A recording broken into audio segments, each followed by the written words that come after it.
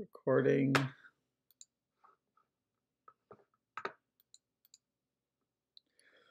All right. Check. Where did my notebook go?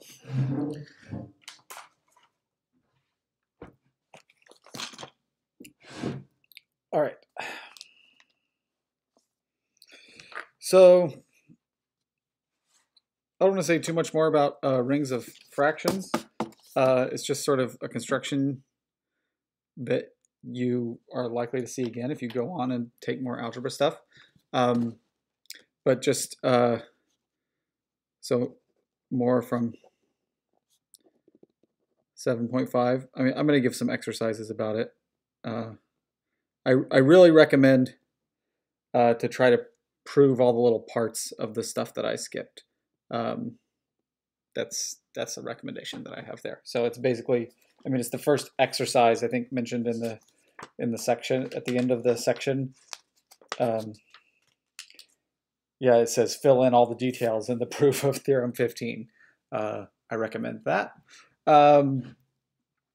Just definitions, notation. So just keeping the same notation as last time. So again, like D is a subset of R. Here R is a commutative ring.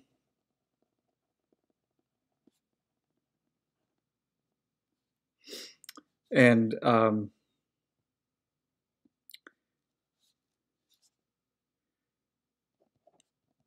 D is multiplicatively closed, or closed under multiplication.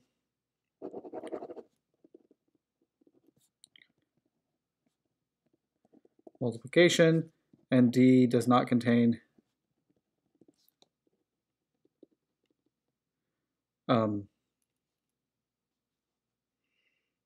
zero or zero divisors.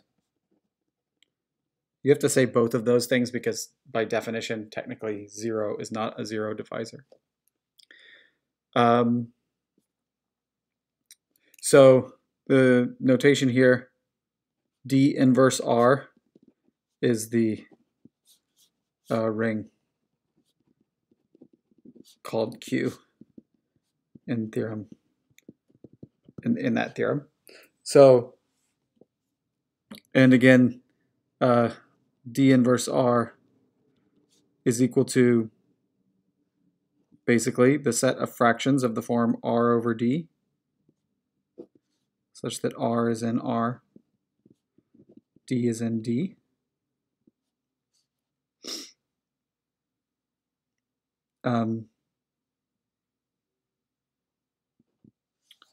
With the, oh, maybe this is a poor choice of notation to put here, but I'll just say where R over D is equal to S over E, if and only if R E equals DS. It's a set of things like that, and it just works the way that you would want it to work. So just when D is equal to everything except for 0, D inverse R is a field called the field of fractions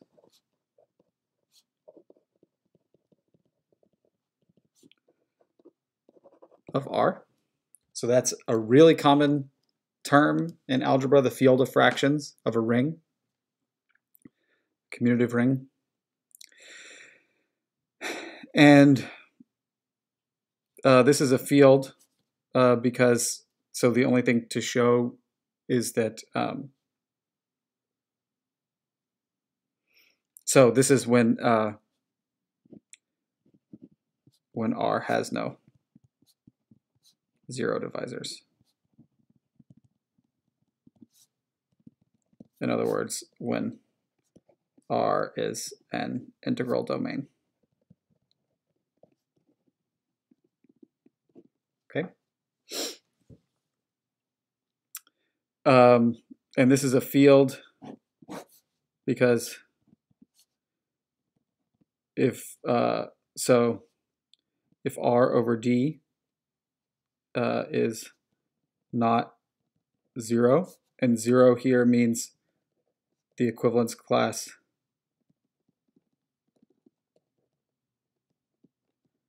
of 0 over D for any D in your set.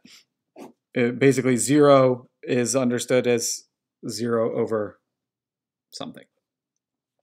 And, you know, we typically write, I mean, yeah, we typically would just write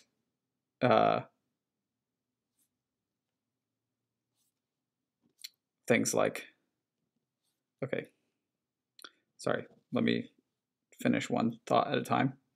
So if R over D is not 0, this means R is not 0. So there's so that means R is actually in D. So D over R is an element of that set. So R over D times D over R equals RD over RD, which is equal to the thing that we call 1, which is the equivalence class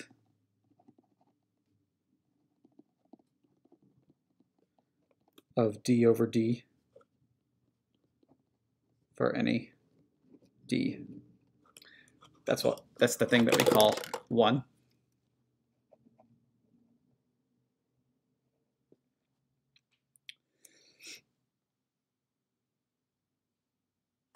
And you can check that anyway. So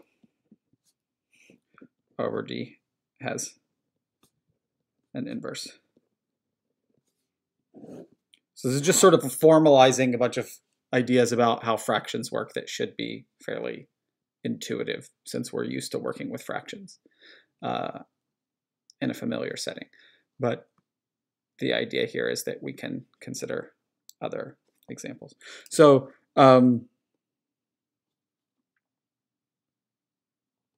you know, if R is in, so a couple of comments.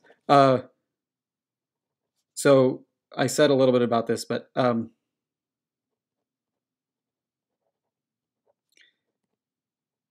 if I let D prime, so D is just one of these sets like described up here. If I let D prime equal D union the units of the ring, then D inverse R is going to be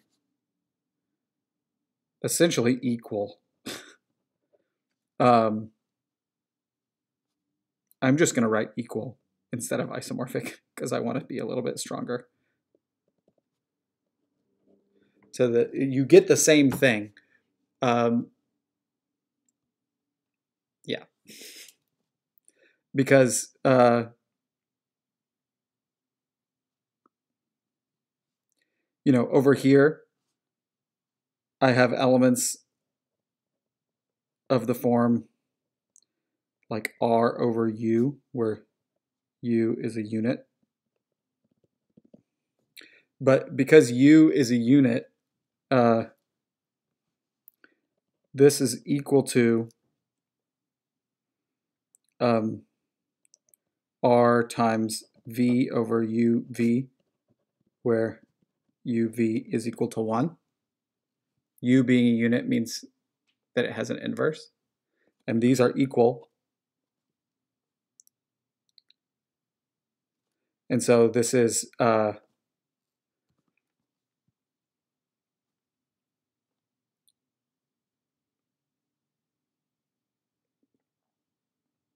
yeah, I mean, basically, and then over, and then, yeah.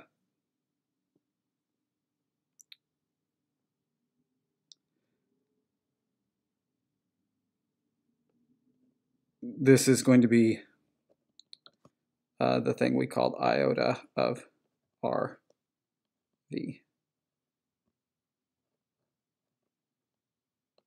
I guess the iota associated with D prime, I guess, here. So if I have an iota from R to D inverse R, and I have another iota from R to this D prime inverse R. I don't know. Basically, you could try to formalize it, but the idea is that you're trying to give everything an inverse, and everything already has an inverse if it's a unit. So you might as well just include all of those. So this is sort of always implicit. This is why I was saying you should add the assumption that D just contains all the units, because it simplifies your life.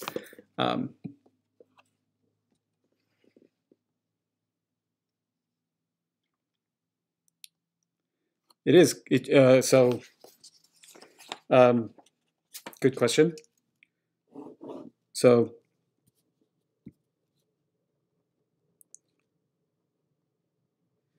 if, say, x and y are in D prime, then you look at xy.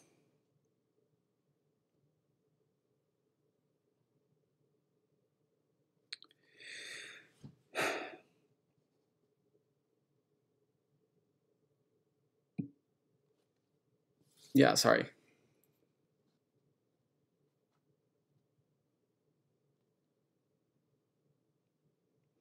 Yeah, I guess I should maybe be a little bit more careful here.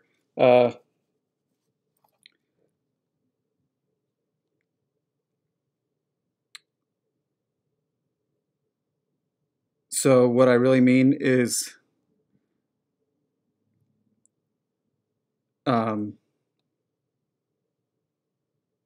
yeah, this is a very good point. So I'm going to put little brackets like this, where I just sort of mean the like closure of this set under multiplication. So you take all possible everything in whatever you started with. I mean, the point is that there's just no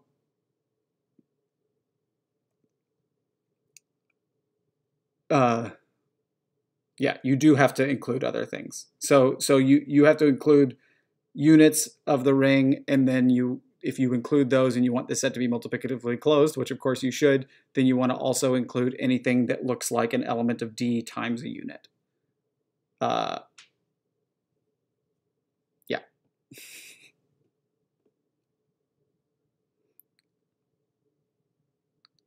So yeah, I just mentioned that. That's what I mean by this. I don't want to talk about that too much anymore. I mean, not that like, it's just sort of tedious to work out the details. This is the idea that you can just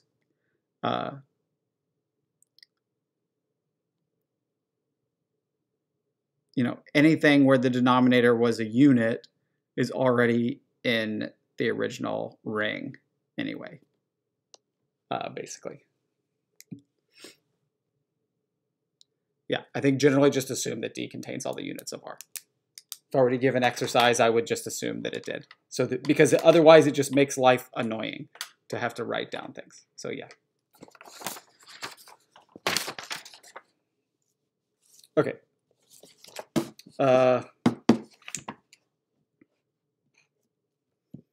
Maybe just one other comment.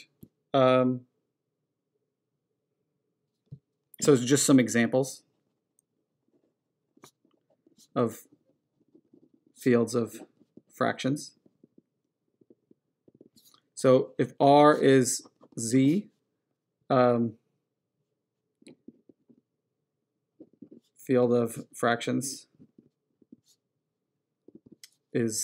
of that is Q, and that's sort of the construction that we're modeling everything off of. If you do R to be something that's already a field, then the field of fractions will just be the same ring that you started out with. If you do R to be something like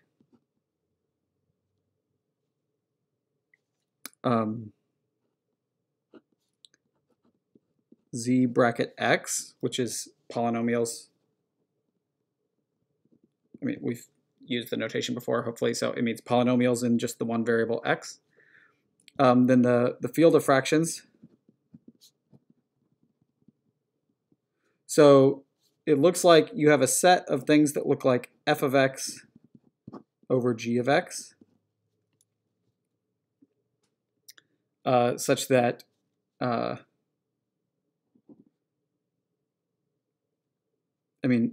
of x is a polynomial with integer coefficients, g of x is a polynomial with integer coefficients, and g of x is not the zero polynomial.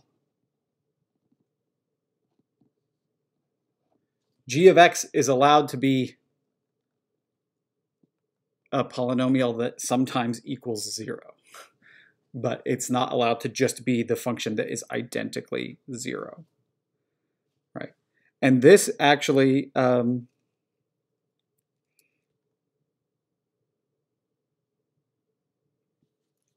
this set equals what we would denote by Q parentheses x, which is rational functions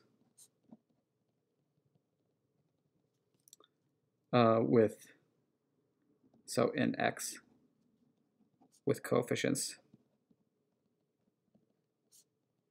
in Q. And the reason why these are equal when these both have and this literally means the set of f of x over g of x such that f of x is in Q brackets x and g of x is in Q brackets x and g of x is not the 0 polynomial. So these might look a little bit different, but you can tell that they're actually equal by the fact that you can multiply. So like, for example, I'll just give like one example. You could have like 1/2 x squared over 2/3 x minus 1/5 or whatever. And you could, that's equal to, if I were to just like multiply the top and bottom by like 30 or something, 15x squared over to what, 20x minus 6, something like that. If I did that right in my head, where I multiply by 30.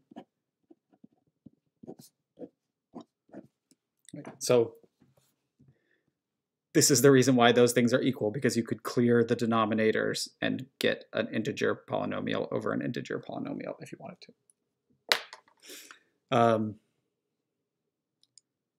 Does this? So this is the field of rational functions.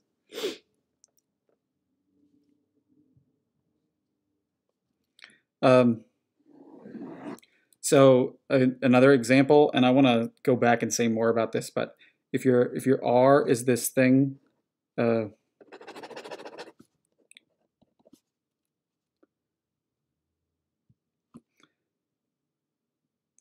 just give a specific example. Why am I writing that? Sorry. I had to wake up early this morning. Z bracket, I'm just going to write square root of 5. That's like a really concrete example. So this is literally the set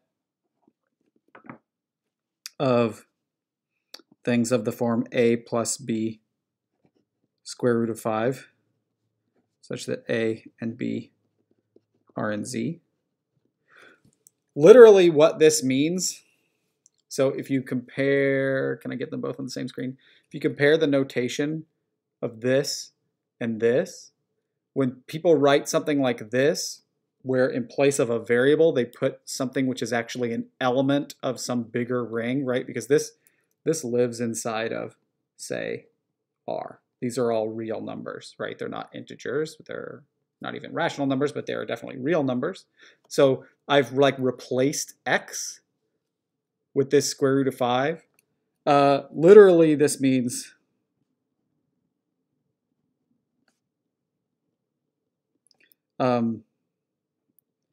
any polynomial in z brackets x evaluated at x equals square root of 5. So if I were to take, but for example,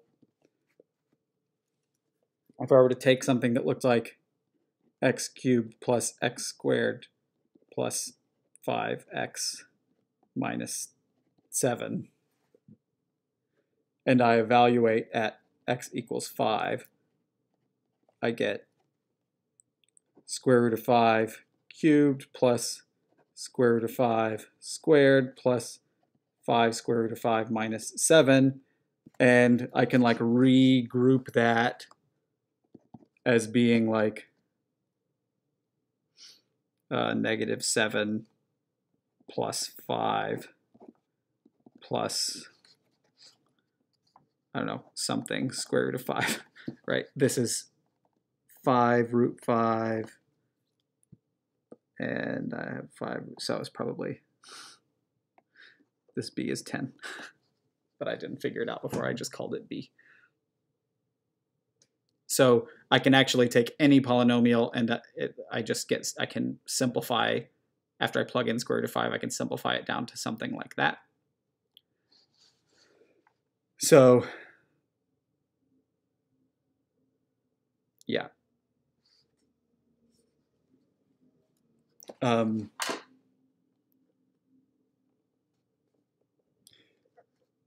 Yeah, there's sort of, I mean, without getting too much into it, there's sort of a vector space-like thing happening where this is like infinite dimensional, because for a basis for this, I need like 1 x squared, x cubed, I need like all the powers of x, but this is just like a 2-dimensional space. Anyway, so that's an example of a type of ring, and maybe as like an exercise, the field of fractions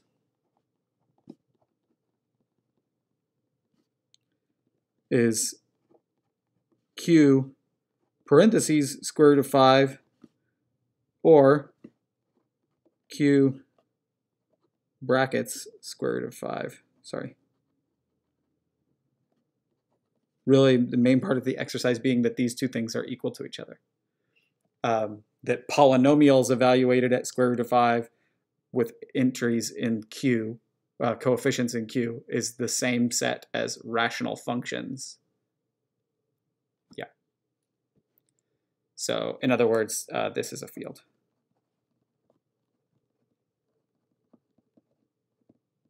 Which might not be obvious if you just are looking at it. Okay. I'll put something about that on the homework. Any questions before I move on to the next section? Okay. So we have this thing, the Chinese remainder theorem.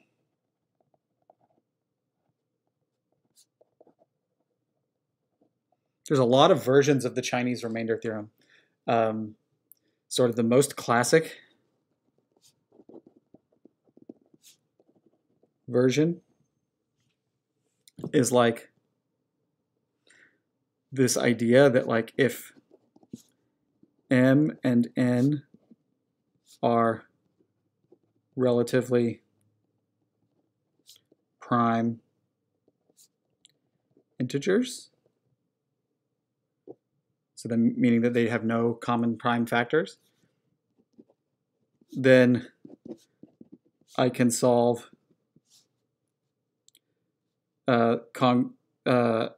simultaneous congruences.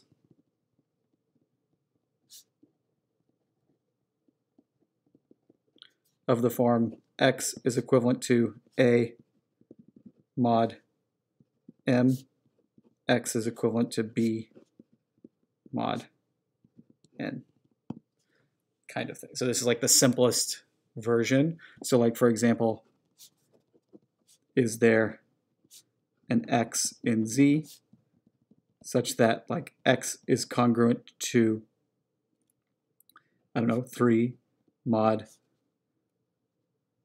10, and x is congruent to 7 mod, I don't know, something relatively prime to 10, 13. And the answer, so that's a question, and the answer is yes.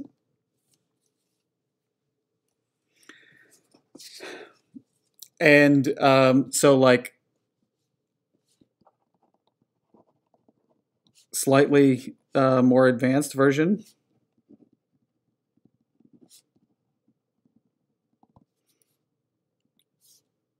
is if M and N are relatively prime,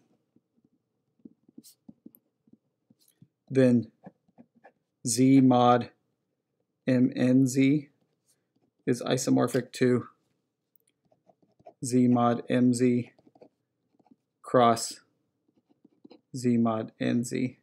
This is a ring isomorphism. And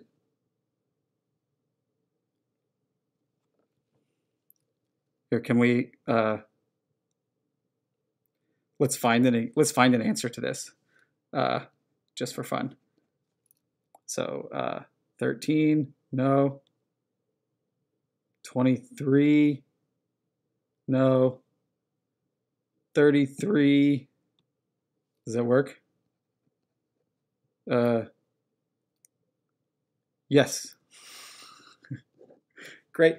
So 33 works. It's like, okay, wow, cool. So if I had this isomorphism here, what I'm looking for is this element like 3, 7 inside of this product here. And then I can just, if these two things are isomorphic, I can take whatever is here in there. So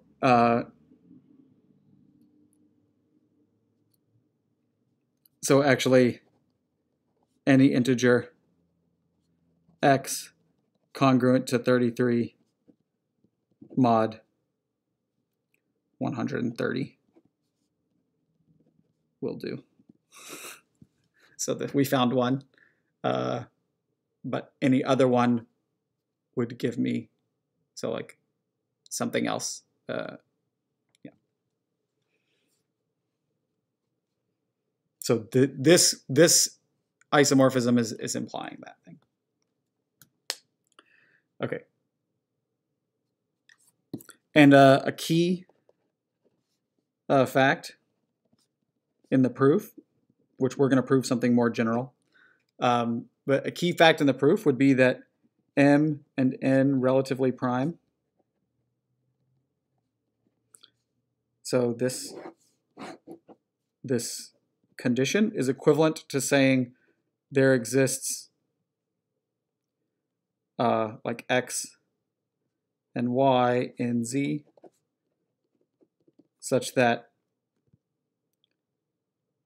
XM plus YN is equal to 1. And this comes from Euclid's algorithm.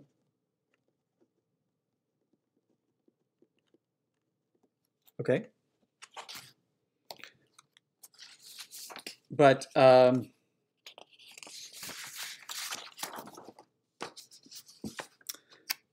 so this we've seen before.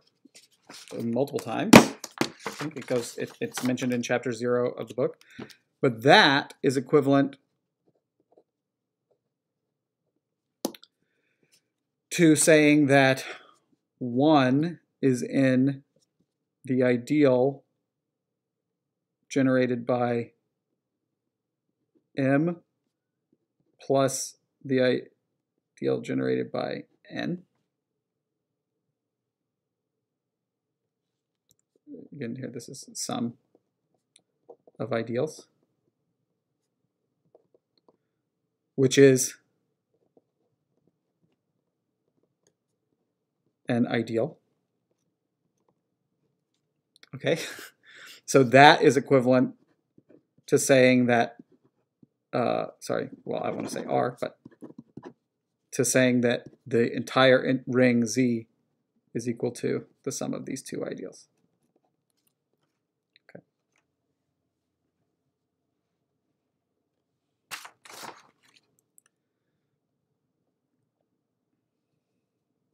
So we have a definition here. So here let R be just a commutative ring.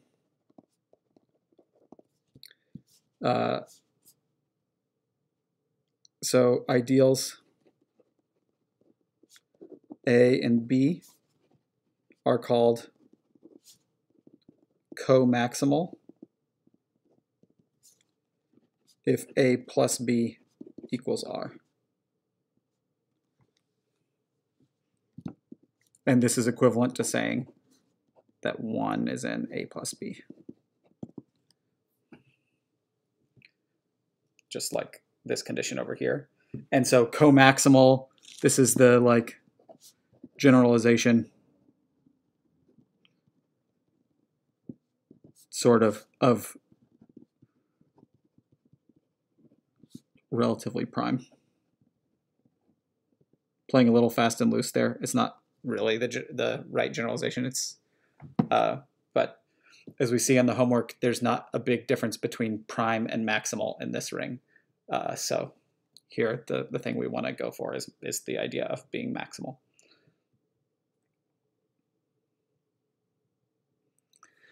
Maximal sort of meaning that like when you put them together, you get the largest thing you could get. That's sort of the word there. Okay, so the actual theorem, which is called the Chinese remainder theorem.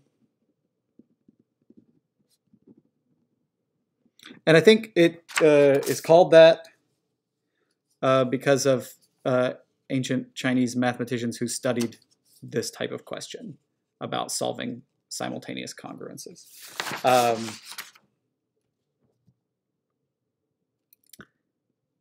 Don't know a lot about that history.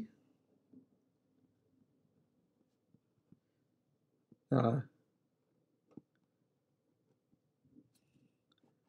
it's probably good to acknowledge that not all things were originally studied by Westerners, even though most of the things are named that way.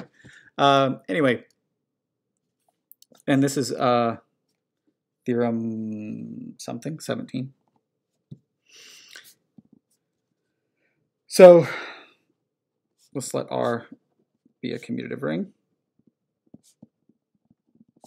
And A1 through AK are ideals.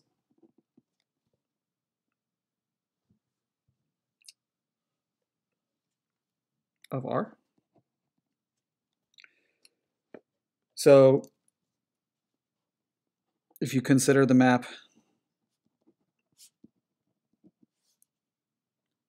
phi from R to the product, ring product, R mod A1 cross R mod A2.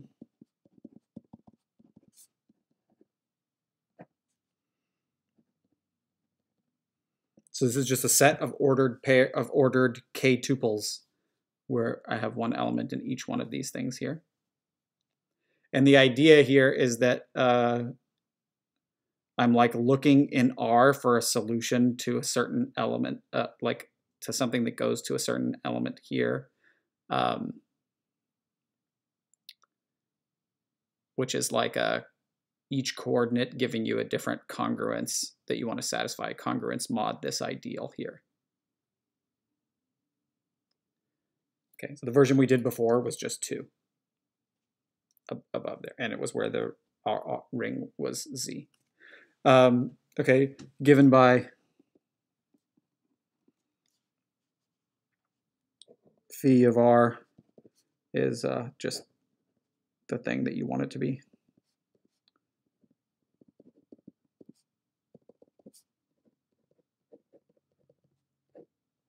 So from R to each individual quotient ring over here, you have this phi of R would equal this thing being this like quotient map. This just sort of natural thing of identifying an element with its coset. And then we're just gluing all those together to get an element of that. So this is a ring homomorphism with kernel A1 intersect whatever, the intersection of all these ideals.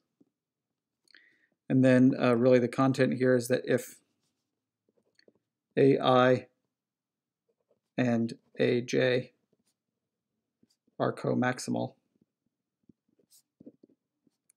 for all I not equal to j. So these are, we would say, pairwise co-maximal. Any two of them are, the sum of any two of these ideals is equal to the whole ring. Then A1 intersect whatever up to AK is equal to this product, which makes it easier to write. And phi is onto. Meaning, so a function this thing being onto is meant to sort of imply that you can always solve the simultaneous congruences. In other words, using the first isomorphism theorem,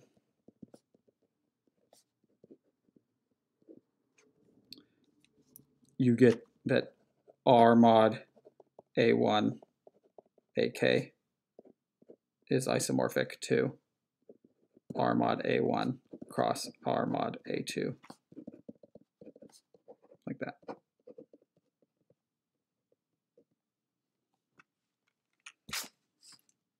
Ah. I swore I turned, maybe I'm not on Do Not Disturb. Nope. I actually fixed it though, so that shouldn't happen again. Okay. Have texts just been flying up there and I haven't noticed them before now? I don't know. Okay.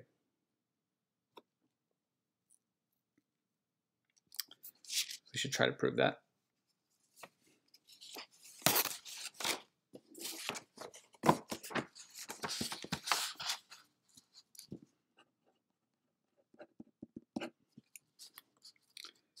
So phi is a ring homomorphism. This is pretty much immediate. Well, with kernel equal to A1 intersect through AK. Let me just say exercise here. I mean, this is explained in the book.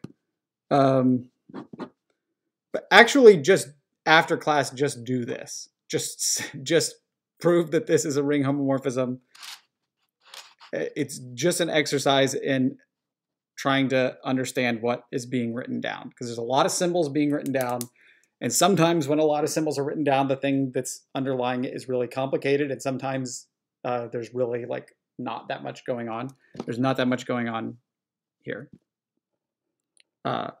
It's just, you look at this map and say, what would it take? I mean, so showing that it's a homomorphism is just sort of a matter of, it's just sort of like putting together all these things that were already homomorphisms of just the quotient map. Like like why is that a homomorphism, just looking at one at a time. And then the kernel is anything that goes to the 0 coset, which means that R has to be in A1. If I get 0, all these being the 0 coset, that means that R is in A1 and R is in A2 and R is in A3, etc. So it has to be inside the intersection. Okay.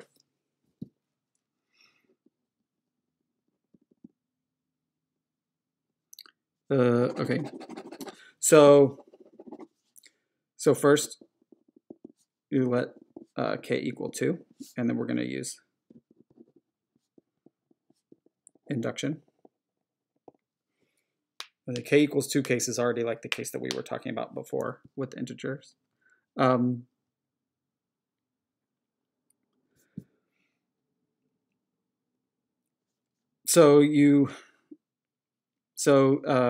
going to just assume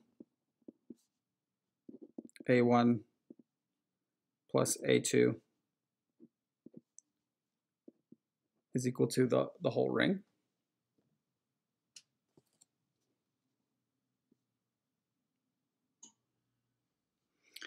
This means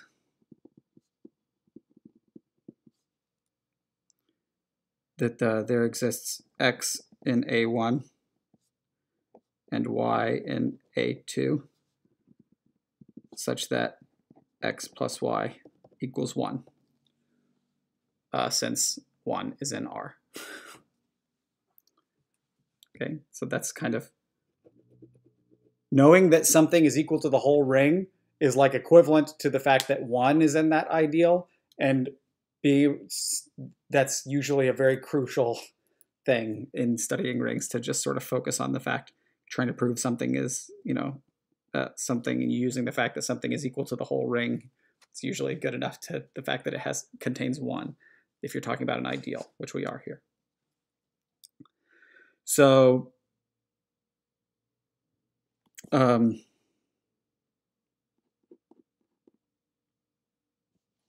if, say, I don't know, A is in A1 intersect A2,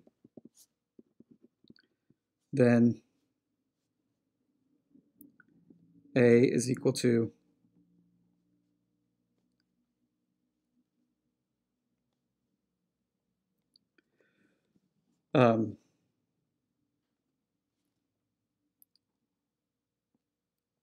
AX plus AY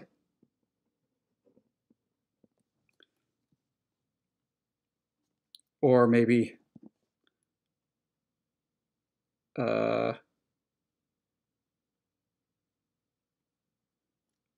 it might be nice to write it like XA plus AY. I mean, it's a commutative ring, right?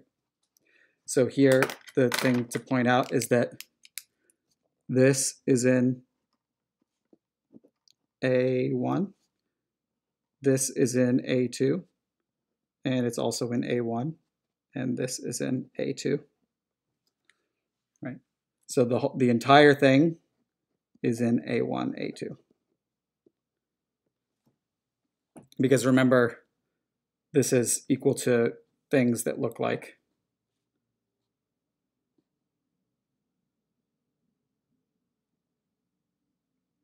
sums of element in A1 times element in A2.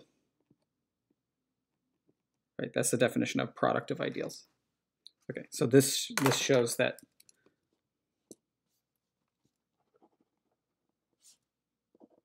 A1 intersect A2 is contained in A1, A2, and A1, A2 is always contained in A1 intersect A2. Any ideals. So that follows from the definition. I think I mentioned it on the day we talked about products. Okay. So A1, so this was part of the claim of the theorem. Okay, so we should get to the main part of the claim, is that to show phi is onto. So we want to let R1 plus A1, R2 plus A2 be an arbitrary element of R mod A1 cross R mod A2. So that's what is an element of this look like. So again, we've got our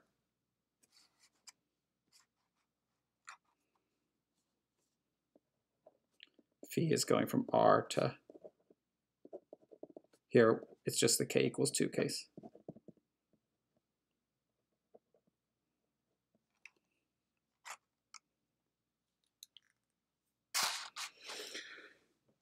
Okay.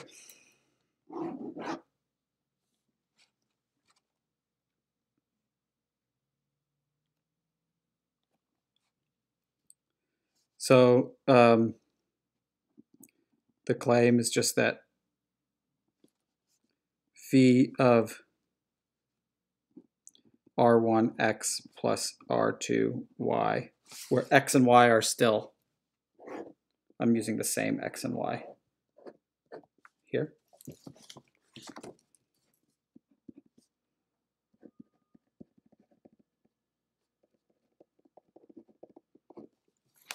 That element hits that, right? So so why is this true? So we know that I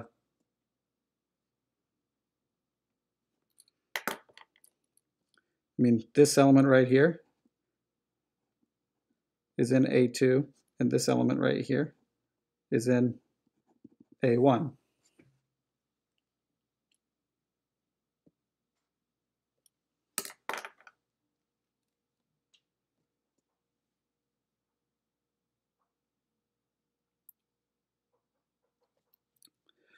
Okay, and then we know also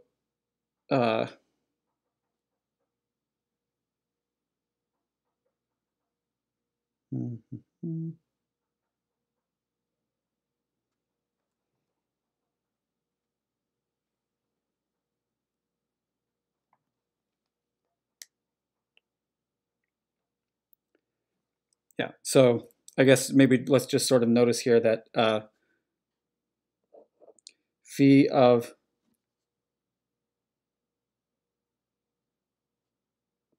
like what's phi of x? It should be 0, 1, or which is to say 0 plus A1, 1 plus A2.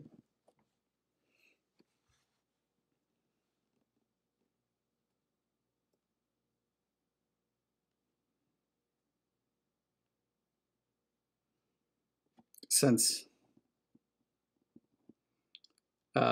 x is equal to 1 minus y,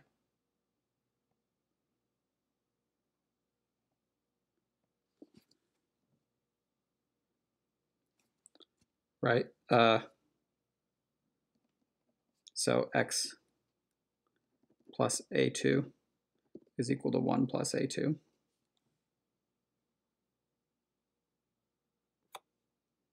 Yeah, that's more because, sorry,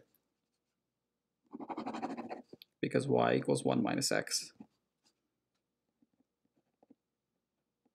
which is in A2. So 1 minus x is in A2 means that these are the same. And this, because x is in A2, or x is in A1 there. And by the same token, phi of y is 1, 0. So phi of R1x plus R2y is equal to R1, sorry, phi of R1 times phi of x plus phi of R2 times phi of y, which equals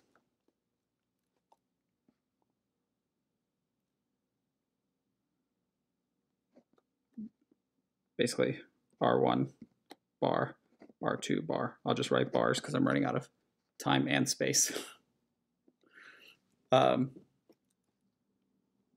It means this. Okay. I'm running out of time to do the inductive step, so I can start with that next time.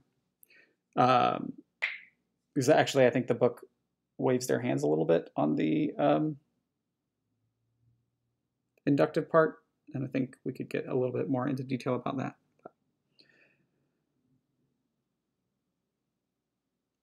Actually, this base case of k equals 2 is the most important part.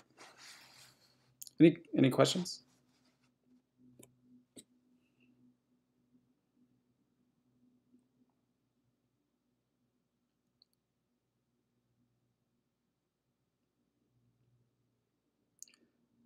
This is a good proof to study, I think. Yeah. I just have a question. Like, since you say that phi x is 0, 1, will that make R1 to be 0? Should you flip the x and y? So x is x.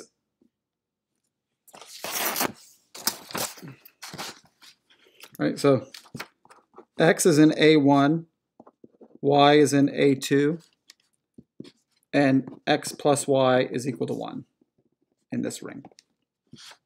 Okay. So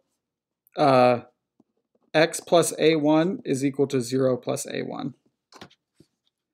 And since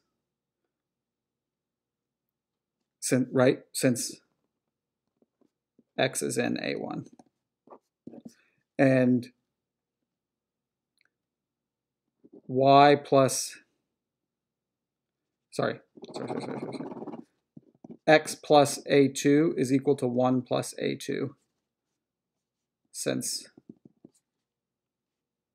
x minus 1 is in, well, I should say, I mean, it's true like that, but I want to write it this way, since 1 minus x is in A2, because 1 minus x equals y.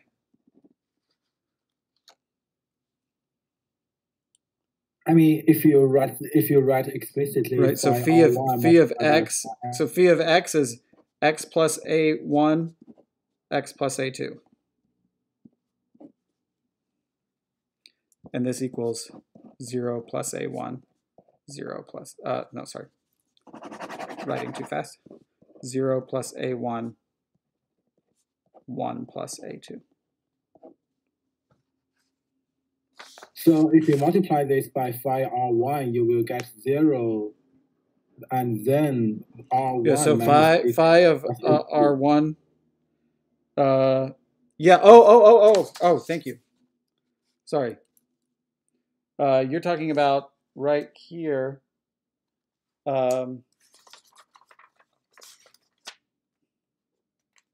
Yeah. Thank you.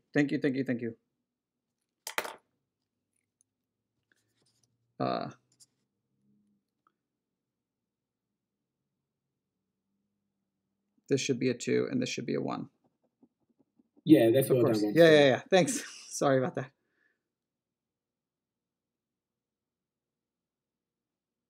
No, this part stays the same. Yeah. So here would be a 2 and a 1.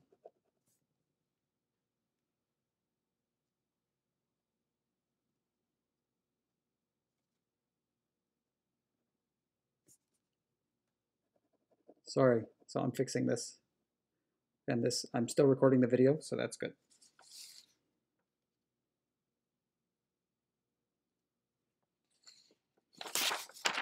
Yeah. You're absolutely right. Thank you.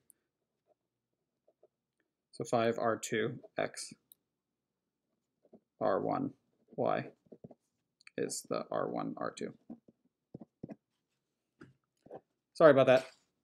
You can see how I got mixed up. because there's a little flip-flop of the coordinates the way it's labeled. But yeah, you do sort of mix and match here to get the right thing.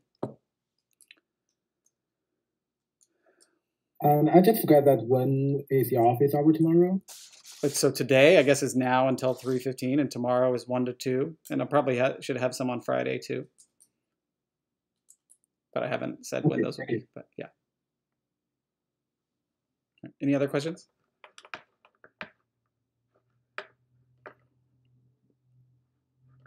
Okay. I'll switch over to my office to the other session.